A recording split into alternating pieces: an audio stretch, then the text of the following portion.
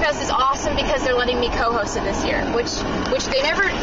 Sorry, I don't know how to work the camera. So I turned it off by accident.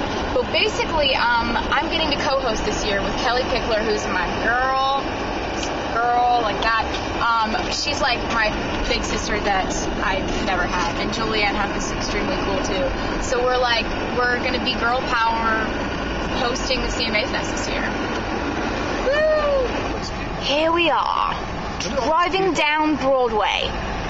We're viewing country music fans in their natural habitat. Yes, country music fans are everywhere. And it's only the first day of CMA Music Festival, but it's already starting to look very festive. Fans, hi!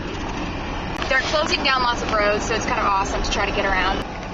I want to point something out really quick because it's making me extremely happy. I'm going to do some close-up action right here. If you can see, there's a giant building, and my face is on the giant building. I'm pretty excited about it, not going to lie. See that? That's me right there. Check it out. That's huge.